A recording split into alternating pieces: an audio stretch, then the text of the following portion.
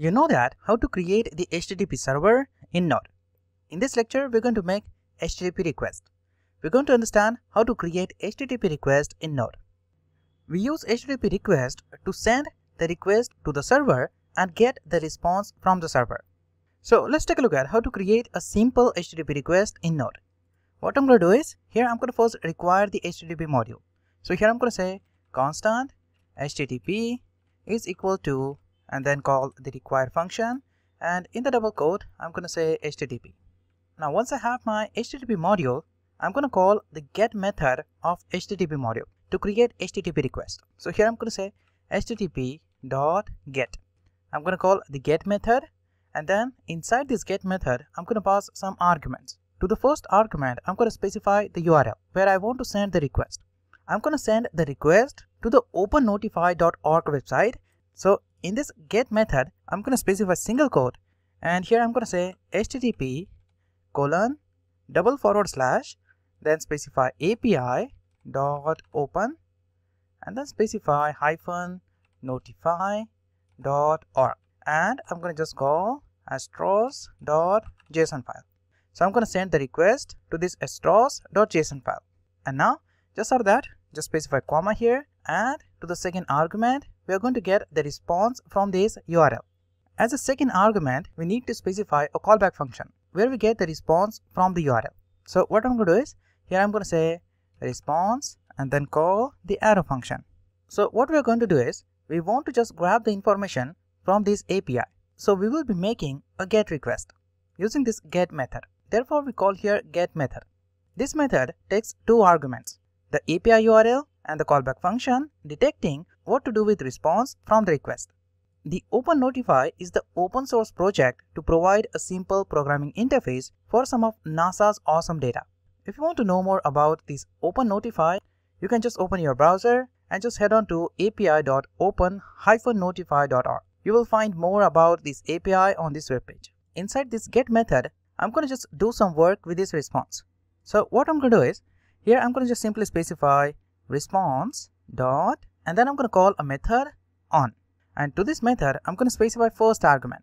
So I'm going to specify here data. So when we get the data from this URL, the on method will automatically trigger. So I'm going to pass here event data.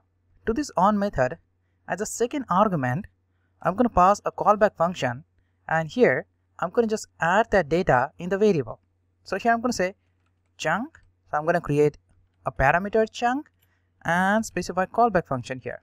And just for that, I'm going to just concatenate all the data. So I'm going to say here data plus equal to, and specify here chunk, just like this. Don't forget to specify here semicolon. Inside this get method, I'm going to call a method on. This method takes the event as a first argument and callback function as a second argument. The data event collects the data from the request. So I'm going to use here data and collect this data from this URL.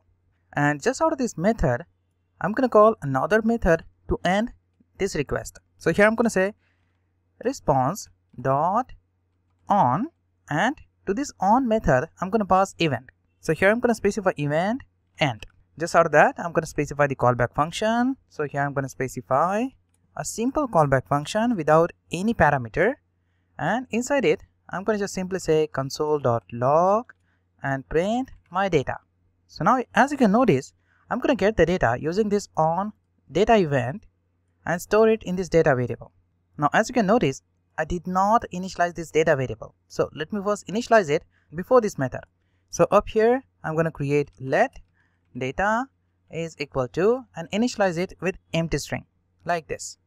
I'm going to just get all the data from this chunk variable and concatenate it with this data variable, and then I'm going to print this data variable by ending the request using this end event.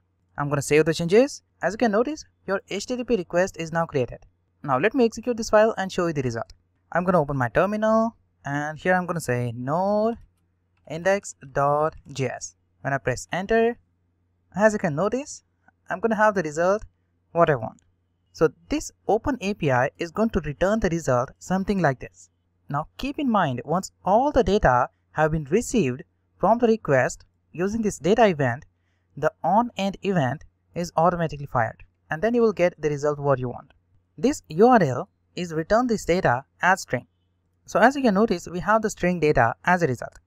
What if you want to convert this data in JSON format?